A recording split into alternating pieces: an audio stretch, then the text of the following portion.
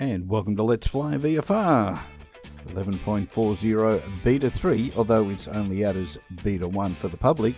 This has got a couple of new inclusions from the original Beta 1 that we saw, if you happen to catch that, from last week when Austin was introducing us to all the new toys he'd programmed.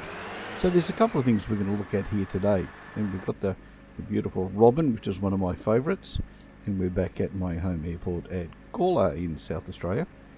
Now what we're looking at here, there's three things we want to look at.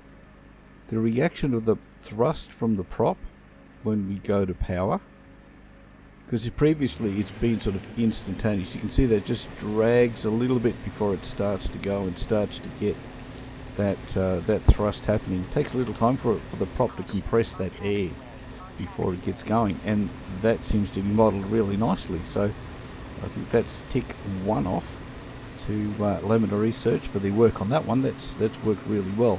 Now step two is stalling. Now normally with a stall in X-Plane 11, the aircraft just drops quite lazily down, or it just wallows in the air and doesn't do anything. But Austin has programmed in the wing drop that is quite common with most aircraft.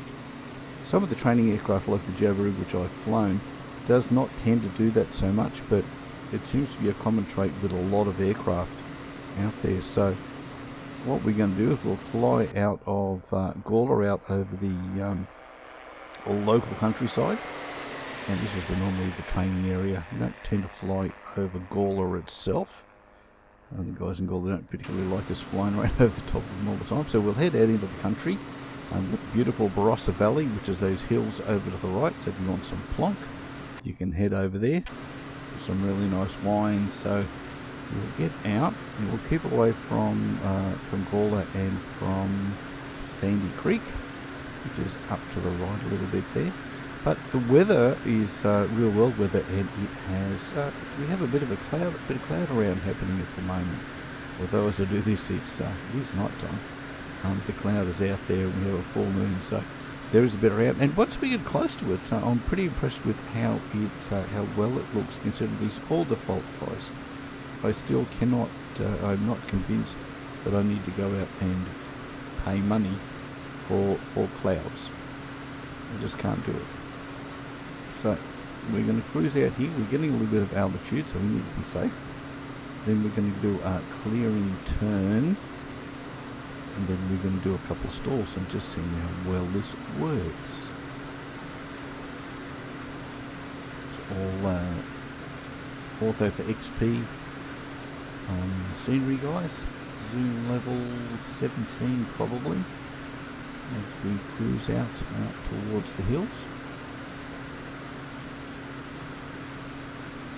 We're getting a bit of altitude now. I think we're approaching a safe area. We're getting a little bit close to those clouds though, and I'm scared of clouds. I don't like to run into them. So we'll turn around and look for a little bit of clean air. And yeah, we sort of got that cloud layer, and you can see the shadows on the ground as well, which is pretty good. It's looking pretty realistic, I would say. And I really do like flying this Robin around.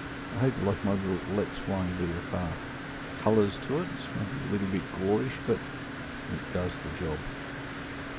So we're going to head around and give this a bit of a go. I'm really looking forward to this. If you've watched many of my videos, and I go on the test flight videos particularly, I like to see how the aircraft handle when they're low and slow, or high and slow, and how well they stall.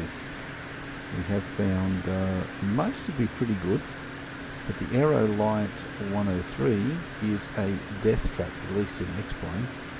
I have not yet survived it. I've hit the ground underneath where we are a number of times, not being able to recover. So let's give this a go. Powering off. Just going to hold the nose up. Not going to do anything too dramatic, and just let the aircraft come into its own gentle stall.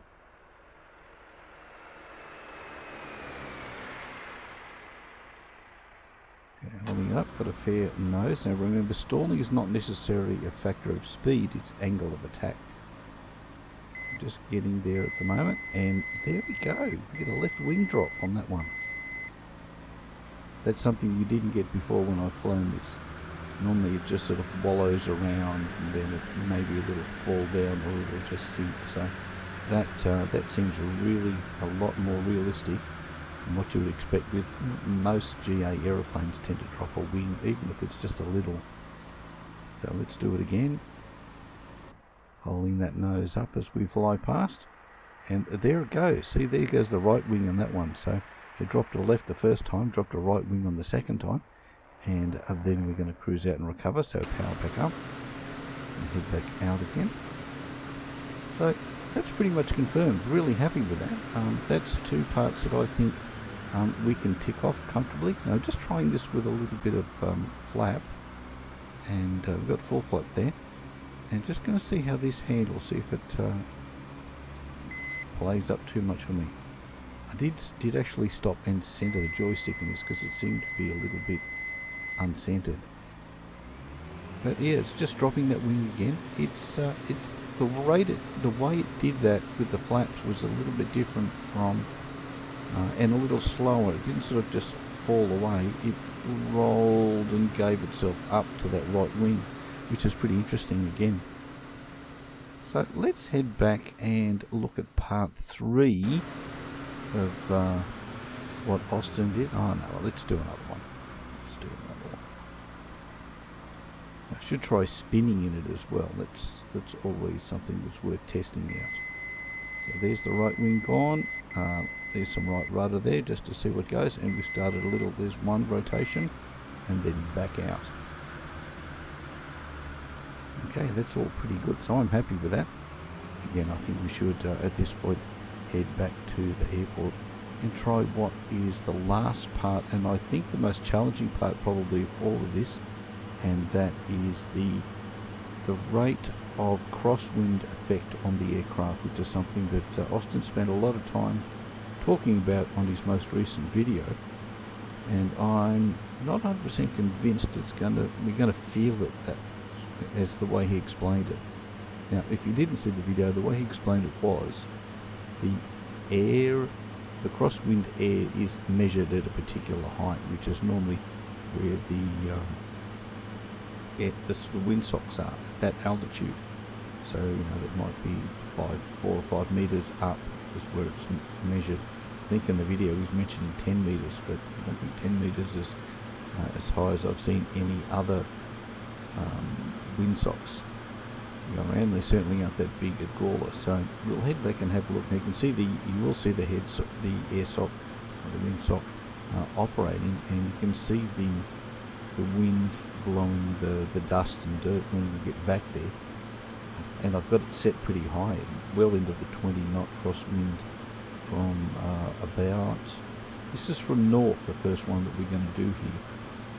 So it's a little bit off to the left. It's about a 45-degree crosswind. So if you're not familiar, if you stated that you have a 10 knot or 20 knot crosswind in this case, for example, but it's not immediately at your 9 o'clock, your 3 or 6 line, I'm sure you're aware, coming directly from the wing side at you, then it loses its effectiveness to a point. It's at 45 degrees forward, it's about half of what's published. So if it's 20 knots, you're probably getting a 10 knot crosswind factor if it's at 45 degrees to you, either from the back or the front, I guess. But let's head back over the scenery and get back and give this a little try. So there's the runway. We're heading across, and then we're going to line up, as I have done many times, over those little, you can see those buildings to the right of that road. Some sitting by themselves. There are a couple of greenhouses, or plastic houses as they are here in South Australia. You see them there just sitting by themselves. There's a pair of them, one after the other. So they're basically the line of don't fly outside that, otherwise you hit the military airspace. And people grumble at you. In the real world it is too. So head back through here, line up, and we'll head down the downwind, and we're joining the downwind leg of the flight. So we'll continue on down here. So we just got it paused for a moment, and we will continue on the down. Just because I went out and just checked the wind on that, so we'll head down the downwind, and the runway should be about halfway down the wind, I would suggest. On a high wing aircraft like the Cessna, it'll be halfway down the strut. But if you're looking out, well, in this case, it's about a third of the way along the wind. But the wind that gives you the correct spacing. We've got runway 1331 there, just going under our nose. It's one of the most convenient runways because you can taxi out and just straight onto it on the way. It's pretty good. So we go a little bit further, so we're getting, once you get to about 45 degrees past, as you look back over your shoulder, powering back, doing the pre-landing checks, flaps down first stage. Now I've got a lot of wind around, sometimes it's worth leaving it just at the one level of flap and not going to full flap, because that just gives it more to act on. Alright, we're in about the right place, so we'll roll left and we will come in. Now this situation we were running at probably, I think it was just 20 knots, and it was coming from north again, so this is 050, so this runway runs at 50 degrees from the other end and from 230 at the opposite end. This would be an approach to 05.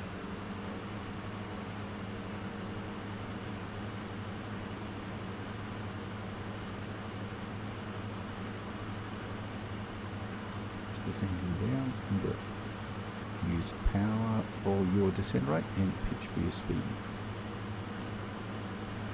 If you like the other version, if you're aware of the other version, then it's okay, that's your choice. That's what I particularly use. If you don't know what I'm talking about, I have a video on landing. One of my older videos on the landing instructions and flying instruction. Have a look in there and I'll explain it to you about the two different main approaching theories that pilots have to landing. We'll leave that alone for now, so we put the nose down. Now the wind's coming from the right because we're pointing into it. It's pretty easy to tell where the wind's coming from. So we're going to keep our approach, try and keep it steady. So you can see it's not massive. The more amount of crosswind, the more turn away from the direction you want to be, you'll have. So it's not doing too bad. Now the question is, does it change? If it changed, then I would all of a sudden start moving across, or not, is the case. And there I've just lined myself up, so I didn't see any real difference in that.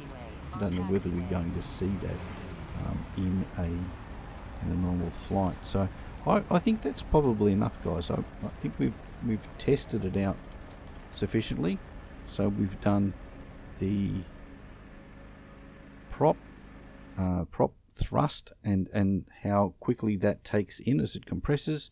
We've had a look at stalls, and we've had a look at the crosswind effect, which I think maybe it's not as good as I would hope. So until next time, I'll see you back in Let's Fly VFR. Feel free to visit letsflyvfr.com, and I'll catch you for another flight back here again in the near future. Don't forget to subscribe. Catch you then. Bye bye.